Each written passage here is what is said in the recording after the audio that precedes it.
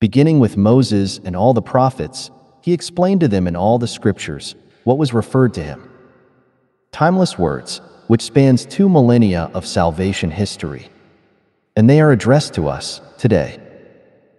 To the faithful that receive from Jesus, here descended, in spirit and truth, the deep understanding of what was, so that all would be fulfilled, that the children of God, here they live, and always more they will live, so that the truth, that is Christ, could be revealed fully.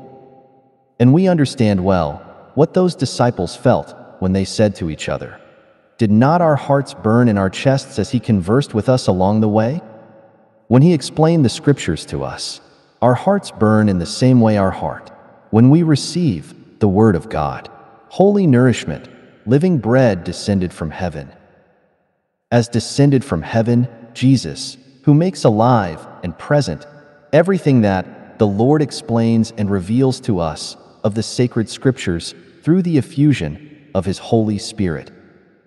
The disciples of Emmaus did not realize that, while the Nazarene explained the sacred scripture to them, so that they would know the story of redemption that advances over time, they at that very moment became part of that great mystery of love of that same sacred scripture that the risen one, with loving patience, said to them. And we, today, have full awareness of what we live as disciples, as learners of the Master Jesus.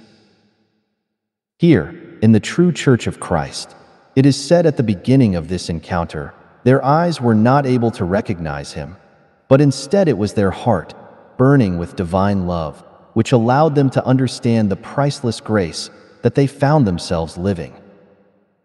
Likewise, we today are always capable of recognizing Jesus in the only way in which it is possible to do it, and that is by responding to love with love.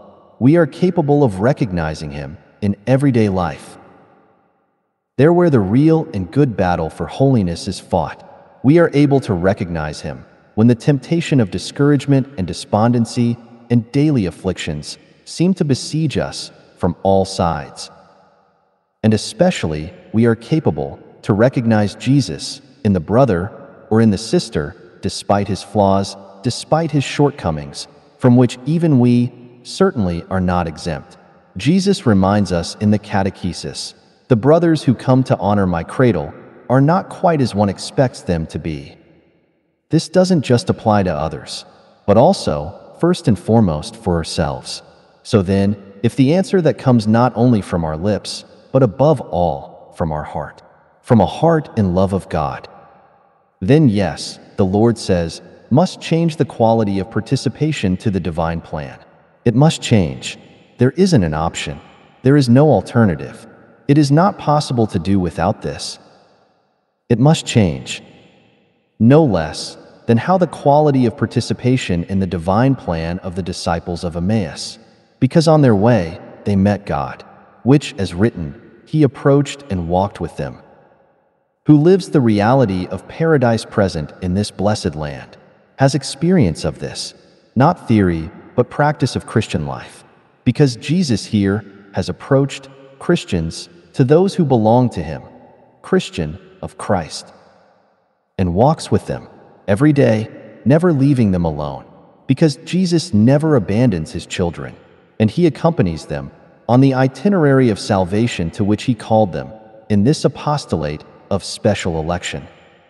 That's why he invites us to abandon personal selfishness, human reasoning, and complaints of the heart.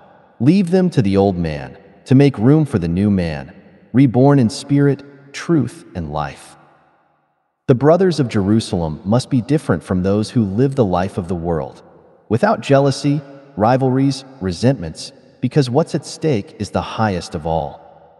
And if we don't want to deny, without any ifs or buts, our ego, sooner or later, we will find ourselves denying God, as reported by the evangelist Luke.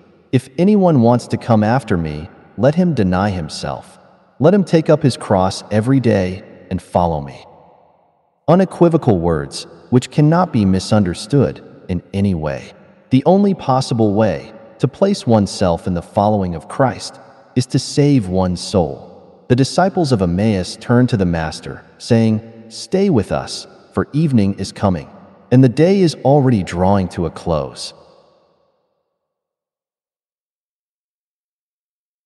The day of this creation, corrupted by original sin, is approaching its decline, to its end. But on this evening of the world, Jesus stayed with his own. "I am with you until the end of the world," he said, "to illuminate the path of faith from this white island, from this beacon of light, and lead to safety.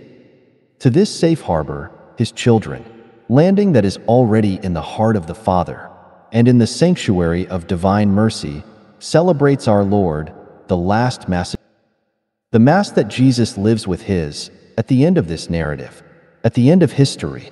When he was at table with them, he said the blessing. He took the bread, broke it, and gave it to them. And after these gestures, which recall the Eucharist, the Blessed Sacrament, he disappeared from their sight, evoking the last times, this time, in which the Christ would have become nourishment for his children through the bestowal of the Spirit, through spiritual communion. That is, of the Eucharist, which as spiritual is no longer visible with the eyes, but is lived in the heart. Thanks to the prayer that the Father listens to, and in his infinite mercy, he grants, "Send your Spirit to sanctify our hearts, so that they can welcome Christ, living bread descended from heaven. Cherish him, and make him dwell in them for eternity."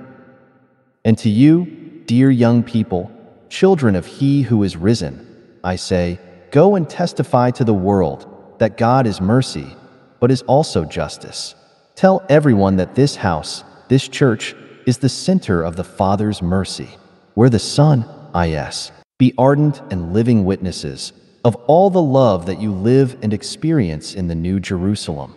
And like children of Mary, go and distribute to all, generously, unsparingly, and the good and holy Father, who all sees, will reward you eternally. Blessed are we all who have believed in he who descended from heaven to gather his flock under the only shepherd. Blessed are we that have recognized him, and with sincere heart in unison we proclaim, "My Lord and my God." Brethren of the true man, and children of the true God, at the end of this, our earthly journey, just as at the end of this gospel page, we will meet at the table with Jesus, guests of honor, to the banquet of the King of Kings. And this is worth any sacrifice and any renunciation, because there will wait for us the Trinitarian love, together with the Mother, Most Holy Mary, who will hold us close to her heart, for an embrace that will never end. And so be it.